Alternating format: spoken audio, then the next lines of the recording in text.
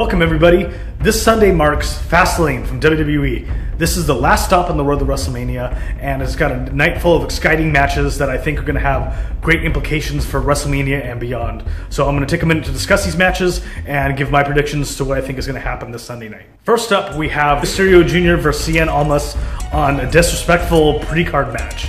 Now, this is kind of embarrassing, I think, because Rey Mysterio is a legend, and Almas is somebody who, quite frankly, is seemingly in line to get a push. And so to have their match on a pre-show, I'm just not digging it. I get it, they're trying to do like the pre-show, make it a thing, but you know, they don't even have it on WWE Network and try to watch, you know, the pay-per-view afterwards. So really, nobody's going to see this match, which is probably good because Rey Mysterio is probably going to lose to Cien Almas and some shenanigans, and I'm sure it'll be a good match, but it's not the result I necessarily want to see, and I don't know if it'll be, you know, the greatest highlight of the talent. They'll probably just, you know, really put on a kick-ass match at the pre-show, and no one's going to see it, unfortunately, and that's just the way it is.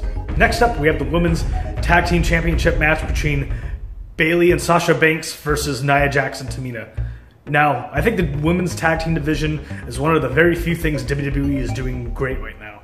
I think it's breathed new life into not only the women's division, but the tag team division as well, because quite frankly, tag team wrestling, especially in WWE, has gotten stale like, you know, pantry crackers. You know, I think that's too bad, because tag team wrestling can be something, when utilized effectively, that is very entertaining and can offer something much different than what you normally see in normal wrestling fare. You know, everybody likes to get into fights, or, you know, live vicariously through the wrestlers in these matches, and what better way to fight than with, you know, alongside the homies.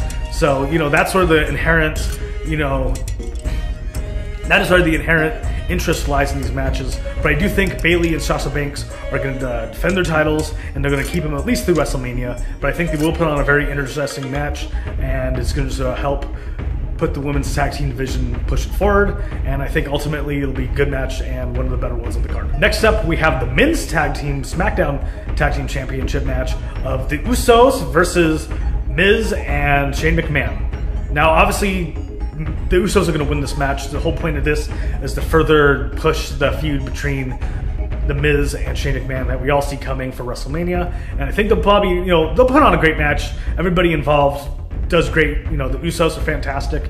I do hope they go to AEW, quite frankly, because I think they'd be used better there. But, you know, in the meantime, I think they're going to be pushed to the SmackDown Tag Team Championships, and they're going to further the feud between The Miz and Shane McMahon for WrestleMania. Next up, we have a reunited Shield versus everybody that's not in the Shield, quite frankly. This match, I mean, there's really not a lot to say. The Shield are obviously going to win. You know, obviously they're doing the whole, oh no, the Shield, everyone's going to like fight against the Shield. They always win when they lose, let's be honest. I don't think they've ever lost a match, the three of them together, or at least not that I can remember. So I think, you know, it's just going to be a way of kind of hyping them up for what I think will eventually be a huge twist at WrestleMania when they fuck over Seth Rollins in his title match. But in the meantime, it's going to be a nice Shield victory versus all them dudes. Next up, we have the SmackDown Women's Championship match between Asuka and Mandy Rose.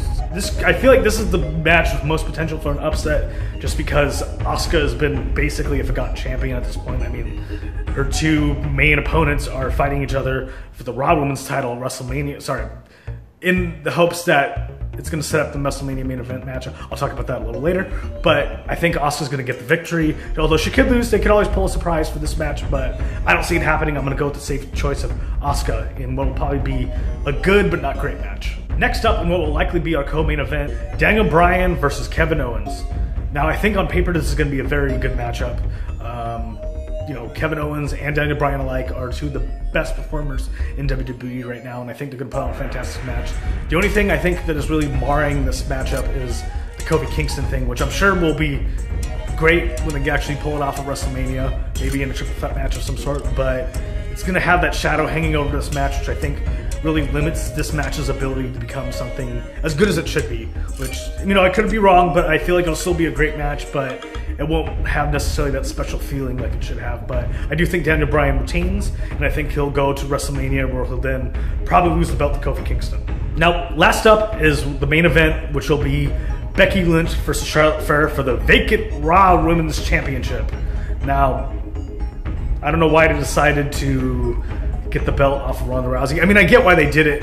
It's dumb. You know, I don't think the setup to this WrestleMania main event, which is going to be the triple threat between Ronda, Charlotte, and Becky. I don't think they've done a great job with the setup, to be quite frank. I think, it should just be Becky Lynch and Ronda Rousey. That's really what I think the main event should be. I get why they're trying to include Charlotte and make it interesting, but I think it's just too much, and it's really going to kind of sap the match itself at WrestleMania. And even really, the fact that we're speaking about this match that has nothing to do with Ronda Rousey for this Sunday, is miles, tells miles about the situation at large. But I do think Becky Lynch is going to win, but I don't think a title holder is going to be given. I think it's going to be some interference, and I think it's all going to set up for a WrestleMania main event.